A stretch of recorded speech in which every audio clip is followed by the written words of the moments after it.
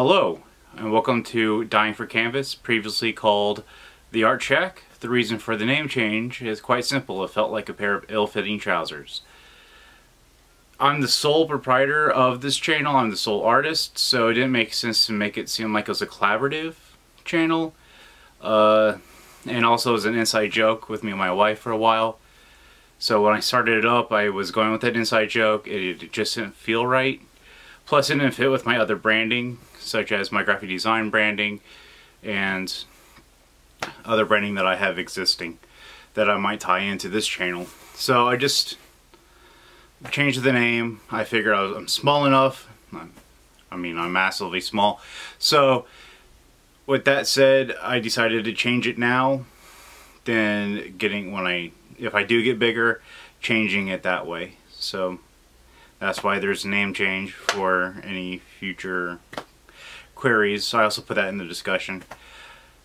And so I'm going to start a still life for Valentine's Day. It's not going to be done by Valentine's Day, but we've been having a lot of issues within my complex, and one of them is that they're replacing all the roofs on the complex, so there's been a bunch of hammering. So I figured I don't want a bunch of hammering in my video, and they don't get done till really late at night, about 9 o'clock-ish. So there's no point in trying to paint the still life. But my idea was simple. I was going to show you what my still life is, how to set up your canvas for that, for any painting from now on. And so you have a basic idea of what to do with that new canvas, what each sort of piece is, and other questions you may have. And then I'll show you the still life. I sort of explain what I did to the still life to make it work, and then I'll start painting once they're almost done with the roof, so I should start painting here really soon. So let's get into the canvas. So this is a relatively new canvas. It's been on my canvas shelf. So this brand is a Centurion LX. It's a deluxe professional paintable edge. It has a deluxe professional paintable edge. It's linen stretch canvas. It's for oils, acrylics, casins, and alkalides. It's 620 gram heavyweight linen, all-purpose premium surface, staple-free edges, and acid-free primer. Guaranteed to last 500 years. So that's that. It's 12 by 16. That's where you would find it. And you can see here that the staples are not on the edge here. They're stapled here. So I have stretched canvas in the past, and I like to stretch my own canvas. Stretching canvas is both can be very tedious on the muscles, and can be just very tedious, and is also very expensive. I mean, duck canvas alone for a roll is about $250. Linen goes for about $500, and those are the cheaper ends. So you're looking that, and then you have the framing. So you could either make your own framing, or you can buy your own framing, and again, that's money. Another way, what I used to do in art school, one of the projects that we had was using wood, and this project you can use if you have a bunch of wood laying around and you want to get into painting. You can use wood. You can almost paint on any surface. It's just you have to prime it. Especially with oils, priming is essential. Acrylics you can paint on anything. Acrylics has a base bond of plastic, so that's why it dries fast, and that's why it can stick to buildings and things like that. Oils, on the other hand, you have to prime. There's a lot of time to dry, and it doesn't work for that. That's why there's a way to do it, like frescoes and stuff like that, using plaster, and I mean that's what the masters used to do. You know, like in the Sistine Chapel and stuff like that. It's very tedious to paint a mural with oils. If you're going to get into mural art, obviously you want to use acrylics, plus it's cheaper. So, but since I paint primarily in oils, we're going to go with just our good old classic canvas. So let's get into it, shall we? So I'm going to now like I said, it's been on my shelf and plus through a move or two, so that's why the plastic is like that. There's no damage to the plastic that's going to hurt. There's no damage to the canvas, the canvas that's going to hurt it. There's like, it looks like a little dent here, but that's just minor cosmetic. And I actually had a canvas rip, and I actually incorporated something behind the canvas. So you could do a lot of stuff with canvas if something goes bad. If it rips a little bit, you can incorporate other aspects to that canvas to give it sort of a more interesting dimension. So if you accidentally have a canvas ripped before you paint on it, don't stress about it, don't throw it away, try to incorporate something else into it. So, into the canvas. I don't remember how much, I think this was actually a gift at one point, so.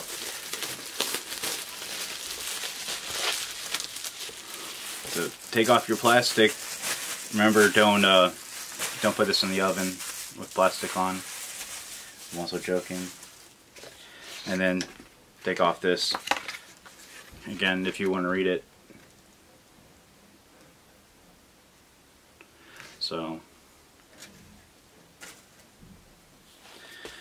So every canvas comes with some wood pieces that look like this.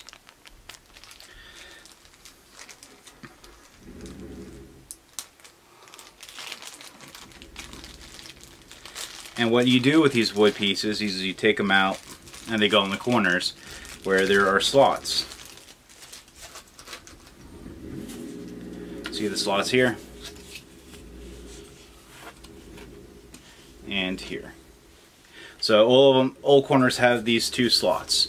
So you take your plastic, gosh, I have plastic on the brain, I guess. So you take your wood pieces and you see how this is cut. You put it in like so, fight with it. So lose part of it in the canvas. Alright. That's what I do. And then these are offset. So, and they buckle up like this.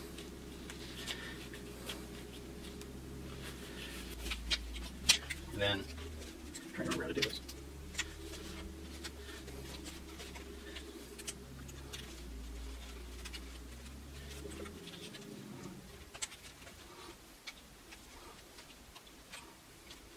And that should pretty much seal that, make that corner a little bit more sturdy. Now we're into the rest of the pieces.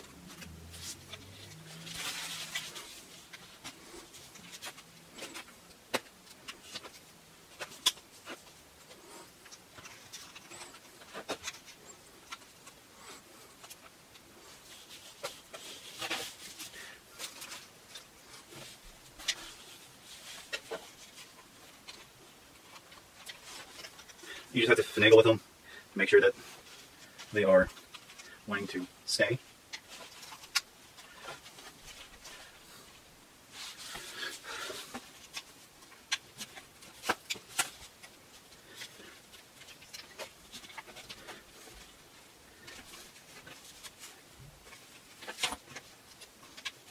Sometimes you just have to, sort of like an odd puzzle. It's just you have to figure out sort of which ones will work.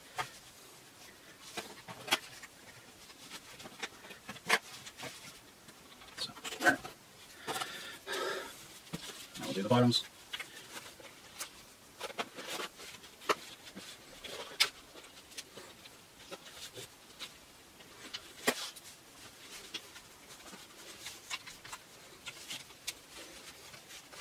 Okay. Those work in different spots. And the last two.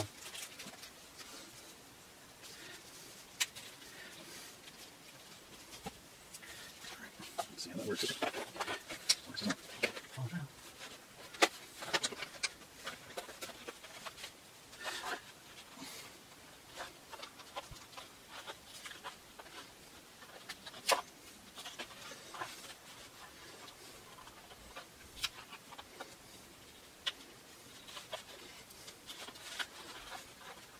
think I got it in there. So just wants to be finicky. Just wants to be finicky. Huh.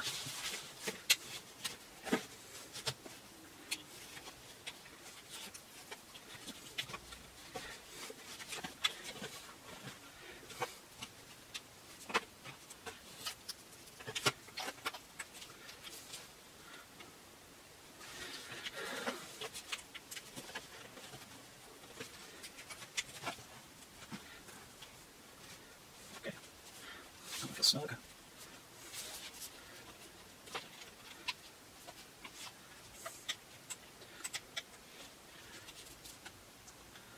Alright, that one feels snug.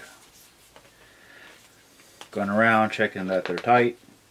So the idea behind these is they're sort of like screws. Or nails or whatever. And that it stretches the canvas out just a little bit more, making it a little bit more stable so it doesn't wiggle, because during transportation obviously you want to give it a little give or you're going to have a broken frame. So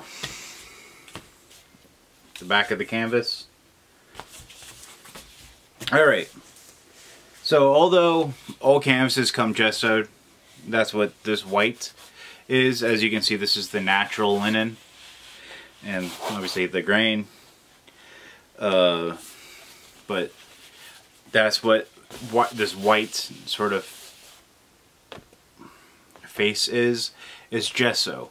Well, this is an industrial gesso. I'm not saying that old industrial gessos are bad. I like to gesso, make sure that I gesso over the pre-prepared, just to make sure that there's no sinking. Pre-prepared surface, so there's no you know, like with a marker, it seeks into the paper. Well, the same thing could happen with an ill-prepared canvas surface. So to avoid that, we'll just gesso over it with some gesso that we have. The brand is called Golden. It's bright white acrylic primer gesso. And I always get the big tube. It's more cost efficient in the long run than buying the small tubes, although at first you're like, oh, I'll just buy the small tubes. Then you realize you need more and more gesso as you paint. So that's what this is. So on the back here, and as you can see, I don't know if you can see well, so this is 16 fluid ounces. So the back is it's closer to opaque than transparent. It has some matting to it, but not much. It's more matte than it is gloss. It's closer to matte, and you want to go with the matte, because the gloss with the wrong light, it could really hurt your painting, and when you varnish it, it could cause more glare than you want. And this is sort of like on the thinner side, but not, it's like medium light thin, if that makes sense, because of their scale. It's ready to use, white, toothy, semi-absorbent, 100% acrylic ground, may be wet sanded. May be thinned up to 25% water. For oil paints, apply a minimum of 3 coats to avoid oil penetration. Allow gesso to dry thoroughly. Apply above 49 degrees Fahrenheit, 9 degrees centigrade. So if you live in Antarctica, you're going to have to find another primer. Always test your application, clean with soap and water. So that's what this is, and it just creates a barrier between you and whatever you're working on, paper or whatever. Especially when I work on my illustrations, I use always not the best type of paper, I guess. I use different types of paper, and I always apply either the white acrylic or the clear acrylic. Because of my illustrations, I always draw it out and add in shades, and I'll show you that later on, my process with illustration. But I use a similar acrylic, but it's just opaque. I mean, it's transparent. Opaque is you don't see through it. Transparent is you see through it. Just in case if you didn't know that. Because and I always get that confused for some reason. Not and when I actually need to do stuff, but just when I'm talking. Yeah. So anyway, so gesso. So my suggestion is don't dip out of your containers if you can avoid it. It creates cross-contamination because your brush may not be the cleanest. And you may not realize it until you start dipping in, and then all of a sudden you've got paint or flakes. So I've dedicated my own, I have my own dedicated acrylic brush, and it's a thick, just regular, go down to the hardware store, Walmart, whatever, sort of natural hair brush. You can do that. And I have an old muffin tin that is rusted and is no longer good for baking muffins, but great for holding gesso. And as you can see, the gesso is sort of separated because I just poured it into this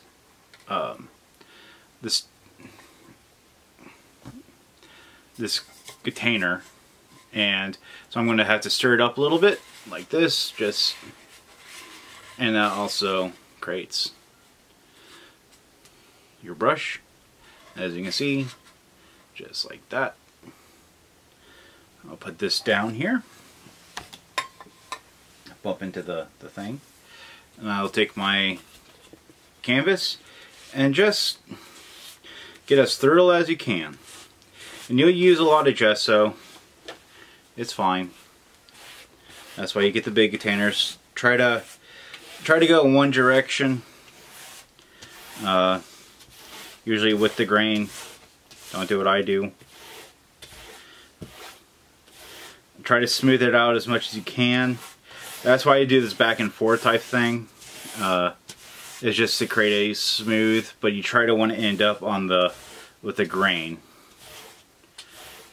But just do what you think is for your styles. And sometimes you can get really interesting textures with your gesso if you like textures. I actually got some accidental textures in my last painting, the Waves of Saturn, and it didn't really show up on film all that well, but definitely created some unique textures that I am quite happy with, actually.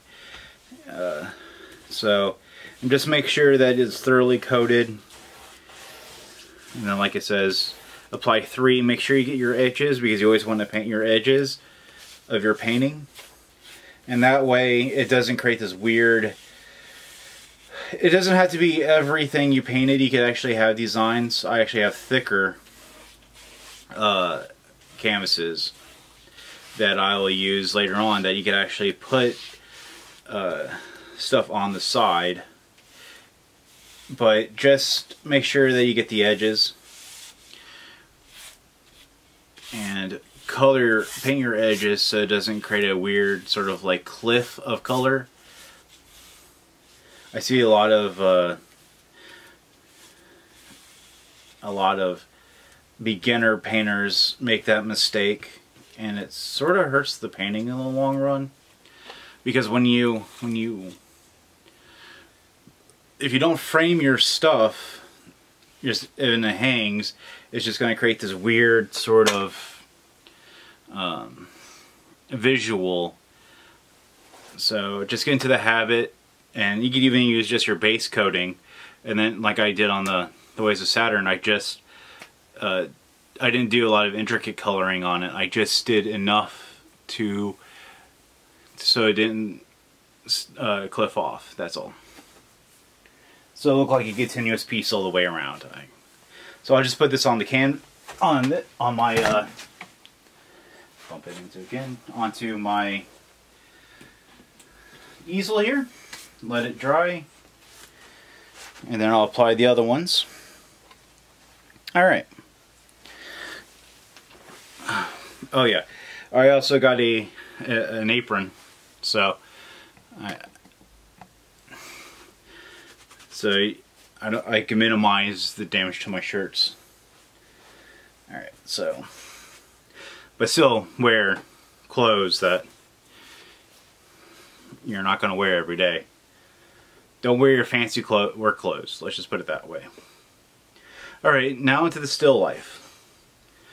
So, this is my Valentine's still life. It seems like a diorama that you used to do in, like, school. It's grade school, and middle school, and then some high school.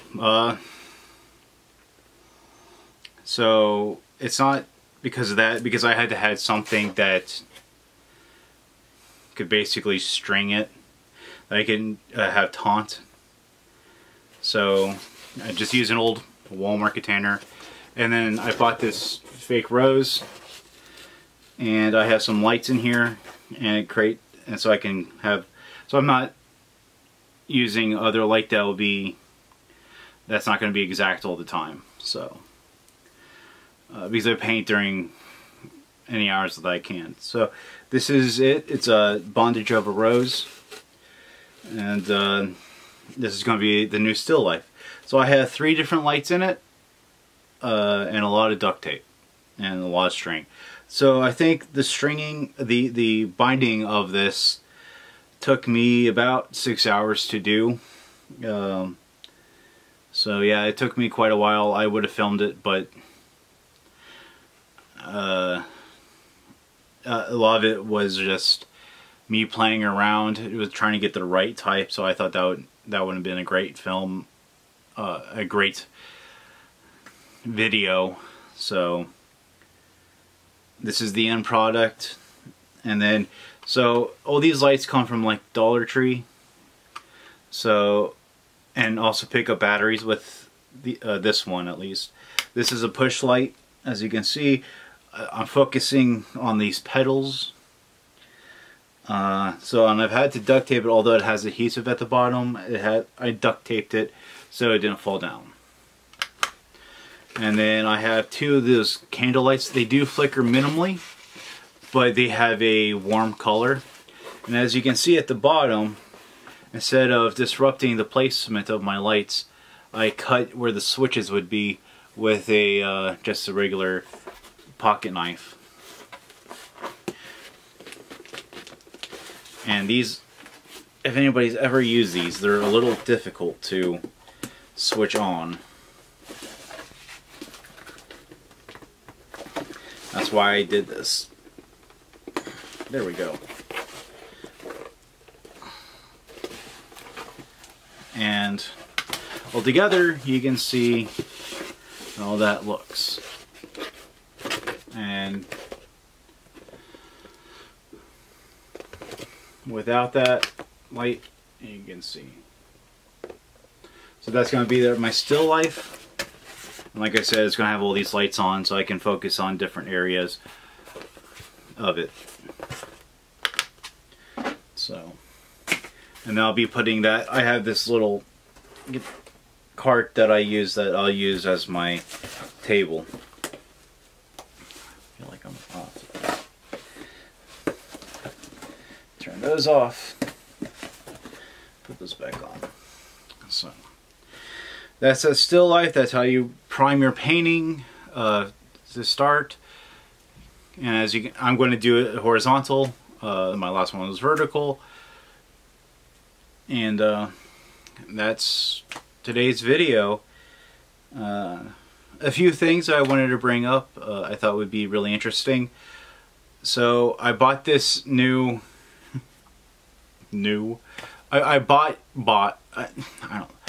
I got this new painting container off Amazon, and I was sort of like a purchase that I thought I looked at and I didn't.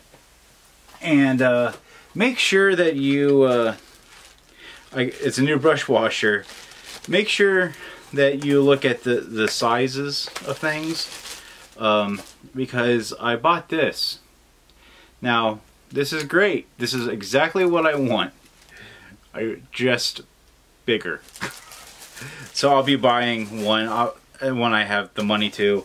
I already have one picked out at another place, and I'll probably do an unboxing of art supplies because I was going to buy some other art supplies at some point. So this is what I was talking about. These have these latches. These are great. It keeps in the odor. It doesn't leak. And then you just take it off. It's a sealed container. And then you have your grate, removable grate. Put it back in. So I was probably going to use this for my gouache stuff, and then when my niece comes over, when we paint, she'll use that. And one other thing, so I got this cool light off of Amazon, and if you are like me and have not the best lighting imaginable because you rent or you don't have the money to put in track lighting, which is ideal, I got this cool little lamp that works, and that's actually what this is. And as you can see, it's just it's an LED light stand. It sits in the corner there, and it has a remote. And what's really cool is you can, for instance, like because I'm just filming, you can up and down the light. You can actually change the colors, and I'll do some another video on how color affects your painting. So stay tuned for that, and till next time, I'll see you around. Bye.